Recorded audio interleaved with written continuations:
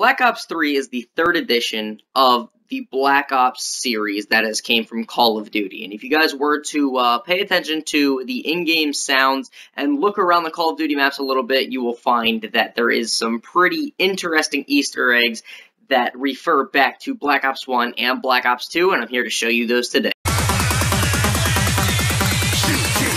Didn't even get to cross.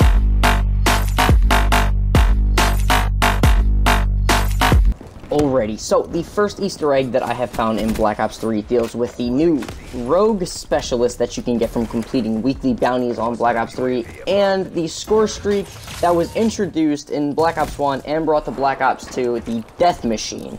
It wasn't introduced into Black Ops 3 though. Goddamn death machine. Or was it? As you can hear right here, the rogue specialist saying this thing is a goddamn death machine. Now essentially, if you think about it and put two and two together, the scythe specialist and the death machine are oddly similar. Did Black Ops 3 mean to do this, or was it just something random? They figured a good LMG that oddly resembles a chain gun like every other version of it did would be a good idea for Black Ops 3. I don't know, let me know what you guys think down in the comments, if it is on purpose to resemble each other, or if it was just some sort of luck that Black Ops 1, 2, and 3 happen to have in common. For the second little Easter egg, we are going to be venturing into the child's room of the orange building, and if you look around, there's a bunk bed, some stuffed animals, and a toy car. If you look really closely, the toy car looks exactly like the toy car from Black Ops 2 in the NUK3TOWN map, NUK3TOWN 2025. But if you turn straight around, there are a couple of action figures.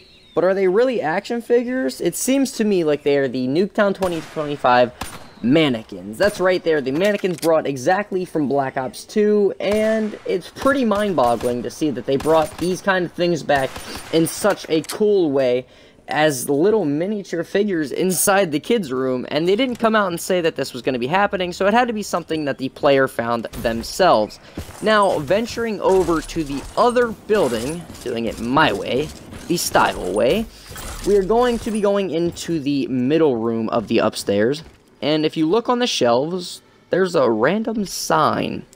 But if you think about it again, it is the original Welcome to NUK3TOWN sign that is found in the NUK3TOWN 2025 map yet again. If you look, there's a population counter. Now, I have checked in public matches, and yes, it does count up as to how many people are in the match. The Welcome to NUK3TOWN sign is working, and it works the exact same way it worked in Black Ops 2.